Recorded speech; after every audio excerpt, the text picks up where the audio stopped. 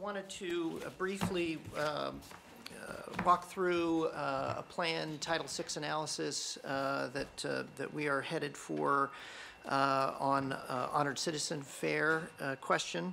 And just by way of background, you'll recall that at the request of the CAT committee and others, we've frozen the honored citizen fare during the period when we were adjusting the lift fare rate. We're now at the point where the honored citizen fare is below 50% of the adult fare, which is the board's policy is to have it at the 50% level, and there's now a differential between the honored citizen fare and the youth fare. So at the board retreat, you discussed the notion of raising the honored citizen fare so that it's at that 50% level. We're preparing to move forward with the Title VI analysis of the options that we can implement that change through. And there are basically two methods of raising the fare. There's a one-time only increase, and then there's a phase-in. And then there are two questions around timing. One would be to do it sooner rather than later, and the other would be to wait until after or concurrent with e-fare or after e-fare. The pros of a one-time only increase are that obviously it is accomplished quickly. You only have one communications and education process that you have to do with the honored citizen fare payers, and you avoid the misconception that, if you will, that you're doing multiple increases. When you phase it in, obviously people can get confused and feel like you're actually doing more than one increase. And with a one-time only increase, you don't have the problem of having to revisit that question each year as you're doing the increases, and potentially a different policy or some issue at the time deflects that or changes that decision. A phase-in, the downside of a one-time only increase is that it is abrupt. This is a 25-cent increase because the rate is low at $1. It constitutes a 25% increase as well, which is, you were looking at the crime figures. If you start from a low number, you get a high increase in terms of percentage. And there could be pressure to put in place a mitigation program for that. We have a mitigation program already that we can adjust and tweak, but there may be additional pressure for that. And there's a cost and staff dedication that would be required to implement that program, depending on how thorough or expansive it might be. The phase-in obviously reduces the initial impact of the change, allows people to kind of grow into and budget for the increase over time. But again, it does require additional conversations with the community as you're doing those incremental changes. The question of whether we do it before or after or with e-fare is that if you do it before e-fare, obviously it's done sooner. There's less opportunity for confusion about whether the increase is being done to respond to the policy of getting to 50% of the adult fare, as opposed to somehow e-fare is causing the increase to occur. So you avoid that. The downside of doing it before e-fare is in place is that we don't have the fare capping and stored value and other benefits of e-fare that could offset some of the impact of the increase. Obviously, the flip side of that is to do an incremental increase after e-fare is in place or in conjunction with e-fare, and then we would have some mitigation that would be involved with the fare capping and so forth. So those are the four options that we'll be looking at: incremental, one-time only, before e-fare or with e-fare. And I just wanted to check in with you, make sure that we haven't missed any options that you'd like us to look at as we go through the Title VI analysis. And then obviously, as part of this work, we will have extensive conversations with the CAT committee and TIAC and other stakeholder groups outside of the TriMet family. So I'd point out the Finance and Audit Committee did have as Director Prosser noted, did have a pretty good discussion of this morning. So it's new for a couple of you here at the table. So I don't know whether you, members of the Finance and Audit Committee, want to make any comments for the benefit of the two who weren't part of that discussion. I'll start out with, we did have a good discussion this morning, and Consuelo and Joe, for your benefit, just so you know, one of items of feedback that I gave is I'm personally not supportive of doing this in conjunction with e-fare. I think it's going to be too confusing, and I don't want to taint e-fare in some folks' minds, and that'll be a real easy connection to make, but it'll be an incorrect connection. But even so, I think to take the 4 basic options forward to CAT and TIAC in testing, I think we should test all 4.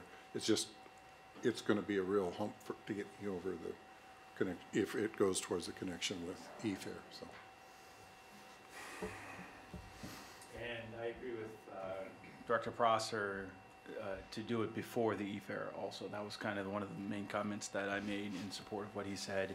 And I think all 4 are they really capture all the options, but just from a perspective of where he said, I think the e-fare, has a lot of moving parts, a lot of hydraulics associated with it. And I think dealing with this, previous to or prior to the e-fare is going to be, I think it's going to be critical to ensure that we don't try and do way too many things when we roll out the implementation of e-fare. So that's kind of gist. I don't know, do you have any thoughts or comments? No, what I was thinking, and then I realized I answered my own question. Just as the fares go up in the next few years, of course, then it would be more uniformed, is what we're trying to get to as well. Yeah. Yeah, I think I'd say fare simplification is one of the things I think it's good. I mean, I was just in Phoenix, where it's real clear that everything for seniors and students is half of the regular fare. That's what they've done there as an example for all of their fare things. So I think that's simple, makes e-fare simple. But I agree. I want to make it clear we don't want those connected. So whether it's one time or graduated, whatever we do, I think I look forward to the analysis. We want to make it clear that they're not connected in any way. Yes. Great. Director Esmond, do you have any thoughts? You said it all? Okay. All right. Okay. So, go ahead. I'm sorry, what was that? I listen to Travis, so. So yes, whatever I think we're saying is go ahead. Those are good options to look at, and we can have some real robust discussion on that as we move forward after we hear back from the report and from the various committees. Give us some input. All right. Great. Thank you, Bernie. Thank you. So if I could call Dan and team on, we were going to give you a quick update on the Portland-Milwaukee project, and again, this is fundamentally the year that we start into the startup in a very serious way. So a lot of activities about that we wanted to share with you, as well as a general project update. So Dan and Rob. Thank you. Daniel and Robert I see up there. Yes, we're being formal today. Okay. Well, good morning, Mr. Board President, members of the board. It's a pleasure to be here this morning and give you a brief update on the status of the Portland-Milwaukee Light Rail project. I was last here to give you an update in April, and I'm happy to report that just as then, I can say today the project is doing very well, meeting all of its key performance indicators. We are on schedule, we are below budget, we are doing great things for economic benefits, and we're really at a transition now in that we are less than a year to our grand opening on September 12th of 2015. And as you'll see in this update, the civil construction work, that work that's on the track and the ground is almost 100% complete. And the systems work, that is for the overhead electrics and the communication systems, signals and things like that, is over halfway complete. And we're now every day growing more and more as we expand the involvement from the capital projects team into the entire agency as we get ready to go through our rail activation program so that we're ready to be running on September 12th of 2015. So I asked Rob Bernard to join me here today. He's going to cover the part about rail activation. Rob is our project director for the west side and the bridge, and those are both substantially complete, and so he stepped up to lead the team's efforts in coordination with the entire rest of the agency to make sure we're ready to run. So with that, let me get started. As always, we'll start with safety. We have two measures of safety. The blue bars represent our recordable incident rate. That is anyone who has an injury that requires something more than first aid. And as you see, each of these are for individual projects, and then the aggregate for the whole project is this last one. And that blue bar compares to this blue line. We aspire to be below that line. That is the state average for heavy construction. As you can see, we're about 2/3 of that average, so that's very good and a better performance than our past Green Line project. The red bars indicate lost time accidents. Those are the more serious ones where someone actually was not able to report to work the next day or later that day. And again, we're comparing ourselves to the state average, and as you can see, overall, we are less than half of the state average. So these are very, very good numbers, and credit to our contractors and our inspector teams for really being vigilant about making sure we have our employees safe and send them home every day. Back on that slide. Yes, sir. Can you explain what the labels are along the bottom there? 'Cause Yes, those are the various major projects that we're working on. So West, Bridge, East, Ruby Junction, Systems, and then the overall project average. Thank you. Just to quantify where we are, 85% of the schedule has elapsed, 88% of the cost has been incurred, and 90% of the project is physically complete. And so again, that compares, those numbers all were running around 75% back in April. So we continue to track along. Economically, we're doing great on job counts. As you can see, our current number is 12,570 jobs created. We actually do physical counts of all of our construction jobs and our professional and technical jobs. The indirect and induced jobs are a calculation when we're following the methodology we used in our environmental impact statement to do that. So we're still adding more jobs because as we enter different phases of the work, a different set of people comes in to do that work. And so even though we're nearing completion of where a lot of the construction jobs are, we still have new folks coming out to do the work every month. Our workforce diversity numbers are really superb, 23.9% people of color, 8.5% women in the workforce, and that compares to a national average of about 2.2. So that is really, really good performance. 17% apprentices involved, so not only are we employing people today, but we're growing people for the next projects that will come along in the region.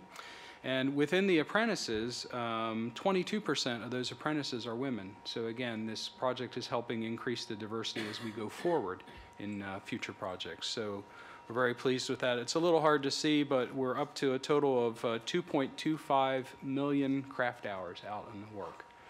That's a lot of hours.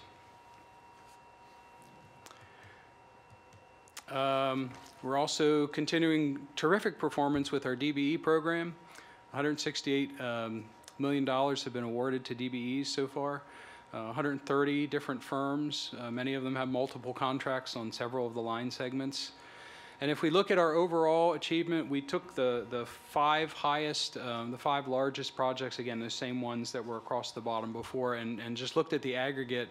On the design contracts, we had 17.35% participation. On the construction contracts, 23.4%. And again, we went into the project aspiring to achieve 16 for both of those. So we're really exceeding the performance indicators for DBE. So we're really pleased about that. This is a pie chart showing how the money has been spent. You can see 88% expended. The large blue number is construction, so obviously now that's far and away the single biggest category. Professional services, right-of-way is actually second largest. As you'll recall, through all those activities that came here several years ago, we bought a lot of property for this alignment. And there's 12% remaining. And one of the things I've reported on each time, you may remember this chart, and this chart looks at the construction contingency we had when we went into the project. We had it apportioned to different phases of the work, from right-of-way to design to going into bid, and then these three all related to construction, and then finally our owner's reserve, that is the sort of freeboard we have. The red indicates we've spent down the contingency for that phase of the work. Anything that was left over got scrubbed and moved over to here. These are all finished. Construction is ongoing. So the red is something we've already spent. The green is something we have set aside and expect to spend. And the blue is what's freeboard. So right now we're still doing very well. These three blue boxes add up to about $44 million. We don't have all the facts yet, but that's our current cost to complete projection. And that's actually, for this point in the project, it's actually a little better than we expected to be, even in the sort of best case scenario. So somehow our best case scenario wasn't good enough. We actually did better than that. So again, credit to the team for all the great work they've been doing. Does that also indicate that we have no claims? Well, we don't have any either money allocated in green for claims or spent on claims, yes. And I don't see likelihood that we're going to get any. We could, but we're working very well with all of our contractors. And I think the issues are being identified, and they're dealt with here primarily. Okay. Got just a couple of photos I'll go through quickly. These are mostly aerial photos. We have the project flown every once in a while to take pictures of it so we can see how it's performing. This is a view of the west side contract from the PSU turnaround going down Lincoln Street and toward the new harbor viaduct. So you can see that one is, from a civil and a system standpoint, virtually complete. That's a shot of the harbor viaduct itself. Really turned out really beautiful and fits the setting quite well. And that's technically the largest. Technically, bridge that is the span. longest. Longest. Yes, they're very proud that it's 10 feet longer than this And bridge. that one. Yes. This bridge is also substantially complete. The remaining work, we're still doing concrete finishes and installing the permanent handrails, and it really just looks spectacular. The contractor's done such an outstanding job, not only just getting it done on schedule, but going the extra mile to make it the beautiful bridge that it has become. And I know many of you have had a chance to get out and see it up close. It really is turning out just magnificently, and we're getting such terrific public response on it. Moving a little farther down toward the east side, this is a picture. The bridge is back here. The alignment runs along the UP Railroad, and here's where it crosses over Powell and begins its journey down 17th Avenue and past TriMet's Center Street. Again, this section is virtually complete. A little farther south, as we come past the Bybee station and into the Tacoma station, you can see the structures and track all finished here. The station is finished except for the shelters and amenities that are still underway. A little farther down than that, we come to the end of the line at Park Avenue. This is the 3-track area at the terminus. This is where the plaza will be built, still under construction, and this is our Park Avenue Park and Ride garage, which is just shy of substantial completion, and again, really looking great. This is the Ruby Junction facility. Just as a reminder for Portland, Milwaukee, we expanded over to this side of 11 Mile Avenue. We built these additional storage tracks, and this is a new wash bay and additional employee parking. That wash bay is here because there used to be a wash bay over here, but we expanded the maintenance facility to add another bay. So we put a maintenance bay where the wash facility was and built a new facility over here. Again, that work is nearly substantially complete. I think it was at your last meeting you approved a change order to rebuild the main switches for what's called the throat area, where all the trains come off the main line and into any part of this facility. They're heavily worn, and with the additional traffic from PMLR, we gave a change order to replace those. As I mentioned, the systems work is now well beyond 50% completion. That's the overhead electrification, signals and communication. And the vehicles are 69% complete as well. And there's a photograph of one. We had the public unveiling of the first Type 5 LRV. I'm excited for you to see them. They really are different than the Type 4s. Each generation is slightly different. I think what distinguishes these are how open and light and airy they are inside. There's LED lighting in the ceiling. The windows are a little bit bigger. The seats are a little bit more room for circulation. And I think when you see them, you'll really notice the difference. I think they're really beautiful. So we have 2 here so far. The third one is on the way. It got tied up in some bad weather last week, but we're keeping close track on it. Yeah, are these built by Siemens? Yes, they are. Down in California? Yes, their fab plant in Sacramento. So that's the general update. I'd like now to turn it over to Rob and have him tell you all the things that are happening with rail activation. So we are fit and ready to run come September. All right, thank you, Dan. As you can see, the project is advancing really well. The team is beginning to shift its focus from construction into rail activation.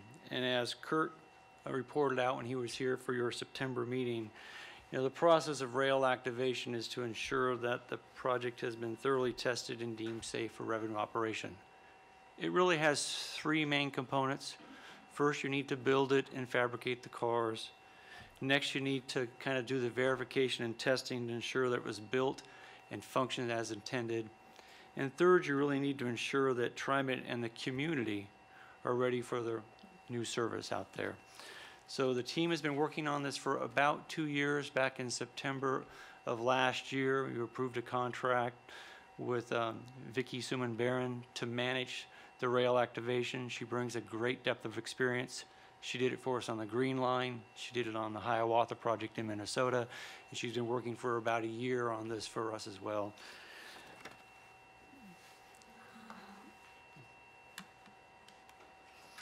So as I mentioned, with Vicki leading the team, we have about an 8-person team that's fully committed to rail activation.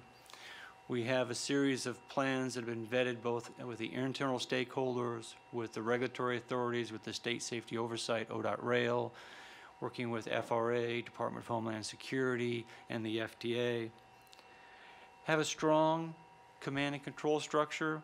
Lots of tracking mechanisms. We also have kind of a core team meeting that we have executive oversight. Bob Nelson, the Deputy General Manager, sits on those meetings. In fact, we're headed to that meeting next. And that's where really we do the coordination between capital, if we're building it, operations, maintenance, and the security, and look at all of the various elements in order to have a successful startup with the whole agency and the community. We're also managing all those turnovers. At 1.49 billion, you are building a couple of things. There are 10 stations, 10 structures, 20 buildings, Ruby junctions, vehicles, the list goes on. And you're managing those turnovers over the 10 major contracts incrementally. Well, you're turning over new vehicles to folks that are busy trying to run a railroad and move a small city every single day, in addition to all the things that we're building. So really managing that turnover to try to make it seamless, to not interrupt service to the customer. It takes a lot of effort and a lot of coordination. Also progressing towards that operational readiness. That's ensuring that we're ready to receive that service with all the training of our staff and with the public. And so those 3 legs I talked about that are necessary, we track those with our key performance indicators because you manage what you measure. That first one, of course, is completion of construction. Many of the items are at or near substantial completion. So the command center is fully operational a year in advance. Our shared transitway, which is a northern portion, which is where the buses will run. That will be ready in March, so we can start our bus operator training, which takes about half a year. The entire alignment's done in May, so in June we can start rail operator training for the whole alignment. So that's in full swing, and of course Dan reported on the vehicles; those are in full production. The next leg of that stool, of course, is building it and ensuring that it was built and functions as intended. And the team is really beginning to focus on that element. In the safety certification process, first you want to certify that it was designed in compliance with our criteria and with the noted threats and vulnerabilities. And then next you want to verify that it was built in accordance with the design. So there's about 10,000 items on that list that you track to make sure that it was designed like you wanted to be designed, and then you built it like you said you were going to build it. We're about a third of the way done with that. From the design side, about 90% of that certification is done, and just starting on the construction side, about 12% done with that process. But that really is integral to making sure that it is built in accordance with all the safety criteria, and then start with the testing to make sure that Part A works well with Part B and they play well together and they're functioning as intended. And so that process is underway as well. The next element is operational readiness, and that's ensuring that TriMet and the community are prepared for the new service. A big part of that is in employee training. You heard Bob Nelson talk about that. For just Portland and Milwaukee only, you need about 23 rail operators, 11 streetcar operators, and about 50 non-revenue employees. That's in addition to all the people you need for the restoration of frequent service, plus attrition for retirement. So it's a big training program. I think it's well over 500 people need to be brought into the system from fall of 13 to fall of 15 in order to feed the bus program, to feed the rail program, and the rail control program. So we monitor that on a weekly basis against that plan. Currently, our intake is a little bit ahead of the curve, taking in more people than we thought. We're graduating more than we thought. Attrition is a little less than we thought. So overall, with all of those metrics, we're ahead of the curve. Because, you know, here's the plan to bring in people, train them. Folks are going to retire. Where do we think we're going to be along this 2-year journey? And we're a little bit ahead of the curve. So that's tracking well, and it's a massive spreadsheet that Bob's crews take care of, and it makes my eyes glaze over. The next is the emergency responder training. There's a mix of field training and tabletop exercises. We've worked with the local jurisdictions to identify those, refining those lists, and they're currently working to prepare the specifics of those. Looking in spring and summer of next year to implement those exercises. You know, the city of Portland is pretty familiar with our system, but Clackamas County has one line in the city of Milwaukee. This is new to them. I want to make sure that they're fully up to speed when an incident were to occur. The last element is the public safety and awareness. At the October board meeting, Coral Agnew came from our Community Affairs Department and gave a presentation on this. If you'll recall, schools within a half a mile of the alignment, we've offered in-school safety presentations and then kind of the safety rides, the preview rides to the school-aged children. We found that that's very effective to drive the safety message home, not only to the students, but also to their parents who were in the cars with them. So that work is well underway, coordinating with the school administrators to coordinate the timing of those events. And we've committed to come back to the board in the February timeframe, and again in May and June to report out on the progress of that per your request. So as Dan mentioned, we're about 297 days, not that I'm counting, to grand opening. Now on a $1.49 billion project, you're 90% done. That last 10% is still a lot of work. There's still about $90 million to build and fabricate, which is no small feat. But I would assert that we have a good plan. We have strong command and control over the plan, and I'd humbly submit that we have a very great and dedicated team who's fully committed to a safe and successful grand opening, and we look forward to delivering the next project to the Portland region. With that, I would be happy to entertain any questions. Thank Comments? you. Thank you. It's amazing to see all of what's happened and, you know, just 10% to go, but still so much to do. Yeah, it's great. I agree. Thank you very much. This is Thank you. very exciting. Go ahead. Is there any way the board can help you?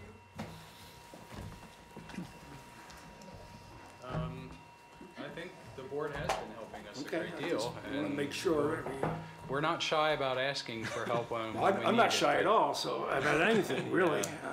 The board, if the we board can has help been, you. the board has been extremely supportive of all of our actions and all of the things we need to do to keep it moving, keep the community engaged, and like I said, we have really assembled a terrific team. Some of these people have been here since the Banfield days. We add new ones on each new project. That helps keep us diverse and learn new tricks, and the team is really honed. All right. Just offered. Thanks for your work, guys. Thank you. I guess I'd just note, I think the region will feel the loss of the infusion of the cash for these projects. It's really unfortunate the Columbia River Crossing didn't move forward for that reason, because the impact of the economy is great, and it will be felt, I believe. If you have 10 more minutes, we do have a little update on information governance, but of course we could also. You buying? Yes. At some point, I will. Sorry, Good. So, Oh, so it's up to you. If you want to have all of us, I mean, we can sketch, it's really up to you. I mean, no, feel free. Go ahead. I think it probably, if it'd be good, obviously, all the other board members have the information, but maybe we can just sort of go through it quickly. I think it'd be really good. And I would note that this is one of the initiatives we've undertaken. It was certainly given more, a little bit stronger push by the Secretary of State's audit, and we have a very, I think, sequential, well-thought-through plan that Shelley and Kimberly Okamoto would like to share with you. yes, thank you. Good morning, Mr. Board President and members of the board, the remaining members of the board. By the way, it's afternoon. Good afternoon. Thank you so much for being so supportive and encouraging about the Information Governance Initiative over the last year, 14 months or so since we started to undertake it. And we've come to you a couple of times to tell you, what we've done so far and where we plan to go next. And then we keep coming back to you 2 more times to tell you what we've done and where we plan to go. And that's what we're doing again. We were last here in April, and we'll probably continue to do that, as you'll see, over the next 2 to 3 calendar years and fiscal years as this unfolds. So I will let Kimberly Okamoto, our records manager, tell you where we are right now. Thanks. Yes, so thank you for the opportunity to provide this update on the Information Governance Initiative, especially since we're running so late today. So as you may recall, the initiative was launched after an independent review by Stolburn recommended that TriMet make a large investment in the infrastructure need to manage, search, and produce documents in response to public records and legal discovery requests. So as a first step, we launched phase 1 of the initiative last fall and engaged iMerge Consulting to assess the current state of our records keeping practices and also to make recommendations for improvement. Last November and December, our records consultants and I conducted interviews with subject matter experts in nearly all of TriMet's departments, and the information we gathered was used to produce a couple of deliverables. The first was a high-level, agency-wide file classification plan to standardize the way we organize and categorize records, and also to improve the way we are able to search, retrieve, and manage those records. And also a report that assessed the current state of our information governance program and provided recommendations for improvement going forward. And the findings of this report, as you may recall, were presented to the board earlier this year in April. iMerge's iMerge's recommendations are summarized in this roadmap, and as you can see, the initiative is a multi-year undertaking comprised of multiple projects and tasks running in parallel at different stages. And these are not one-time projects, but rather a long-term commitment that will require the ongoing support of management and the board. And when we began phase 1, we anticipated procuring and implementing an enterprise content management system fairly quickly. And enterprise content management, or ECM, is comprised of various technologies that manage content from creation through final disposition. I think phase 1, along with lessons gleaned from other agencies that have gone through the ECM process, has helped us to realize that while technology can be of great value, it is not a panacea, and it can make things worse if it's implemented poorly or prematurely.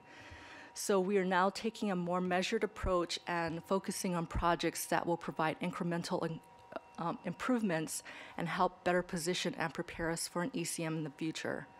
An ECM is still on the horizon, and we will reassess our readiness in 2016.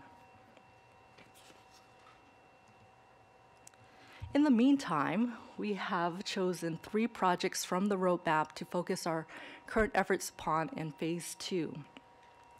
First, we are planning to improve the state of our off-site records. Second, we are working with staff to develop more detailed divisional file plans. And third, we are planning to analyze and clean up our unwieldy shared drives. All 3 projects are in support of the initiative's overall goals, which are to reduce risk, reduce cost, and also improve our ability to find the records and information that we need to keep TriMet running.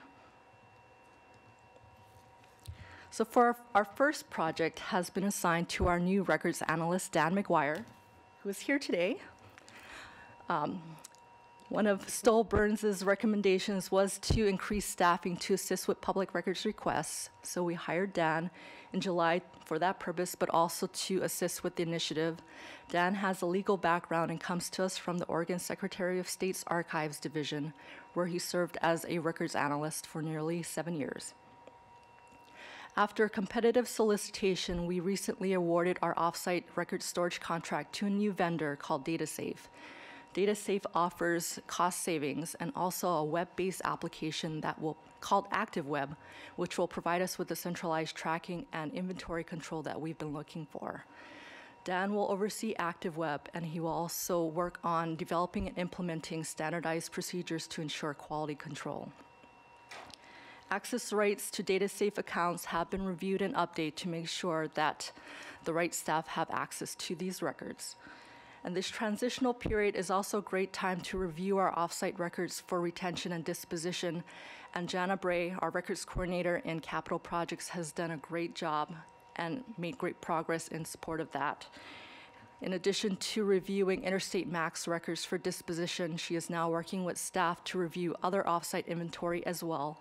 And to date, she has identified approximately 300 boxes for destruction and is consolidating and reboxing other records to reduce storage costs and also to ensure the long-term preservation of their important records. The remaining 2 projects in phase 2 are focused on unstructured data.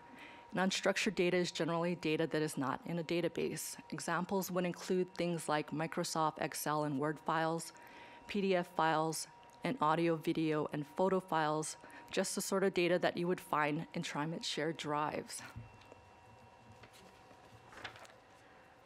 So,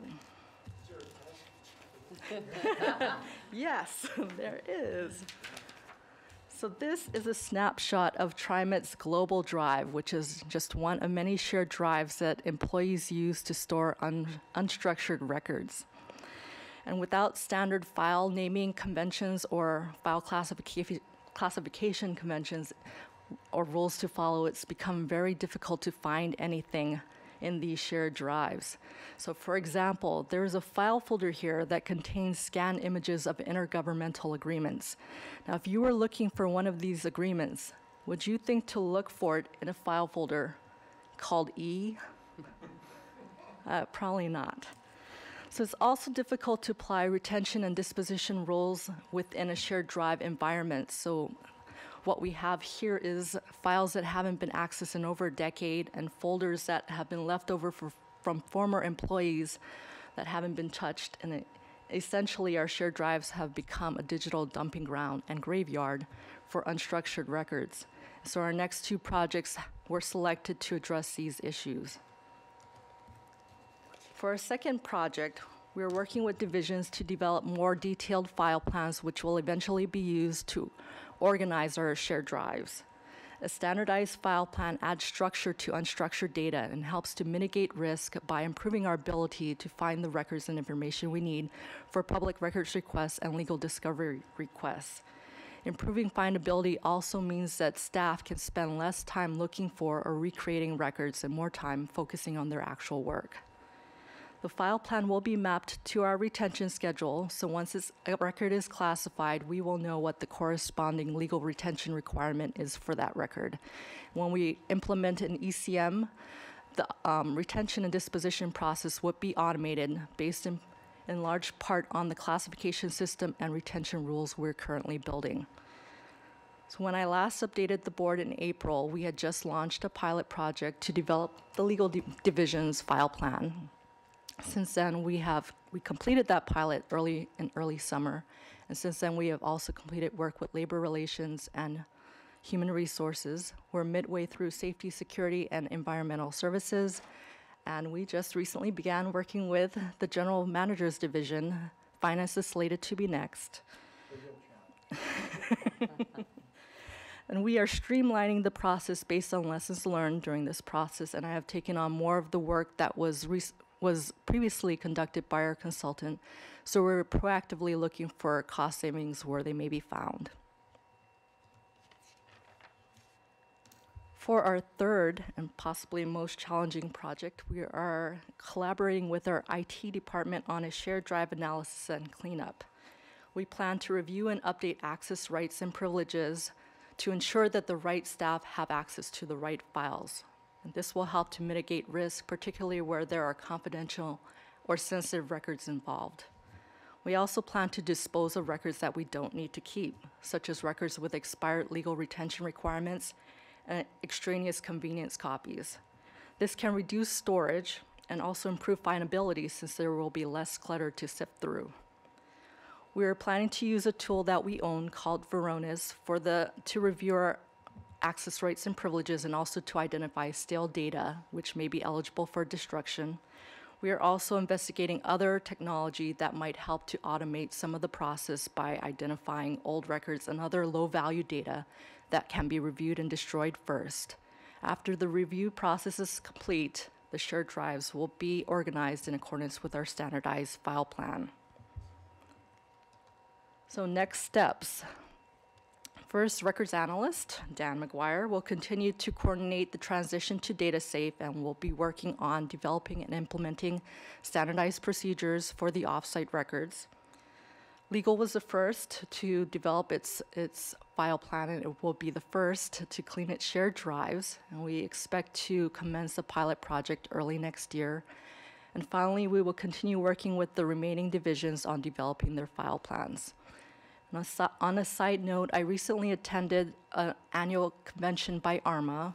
ARMA is the professional organization and authority on governing information as a strategic asset. And a lot of the sessions that I attended helped to reaffirm that the measured incremental approach that we're taking is the right one.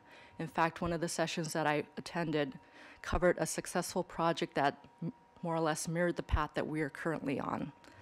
So with that, I would like to thank all of you again for sitting through so late in the day for this update, and I will be back in the spring with another update. Questions, comments? Just comment, thank you for all this work, and you may recall when I worked at the City of Portland, the records management function reported to me, and they taught me a lot. And so I know how big this is, and particularly electronic files. I mean, that's just incredible. And trying to pry individual files out of individual employees' hot little hands is a major undertaking, but it provides major returns and really helps. So Dan, welcome. Thank you. Kimberly, good job. Keep it up. So. Thank you.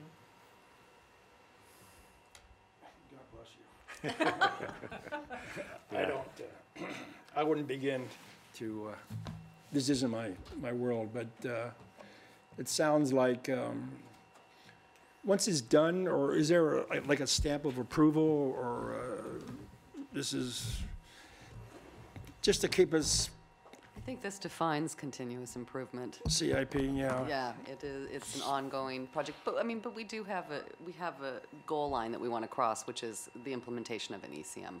And there is a standard someplace across the Yes, country? through ARMA. Okay. Okay. Yeah. Okay. Yeah, I want to say you. thank you too. Good. Good work, and I know what it's like to convince some people that they need to go along and do this. So that pride of ownership is very hard. So we'll look forward to the next report. Congratulations. Is that it, Mr. General Manager? That's it. Thank you for your All right. patience. Well, and I thank you very appreciate much. And thank you guys for all hanging in all there. the time today. We'll see you again in about a month, all right? And happy Thanksgiving, everyone. Yes, same to you.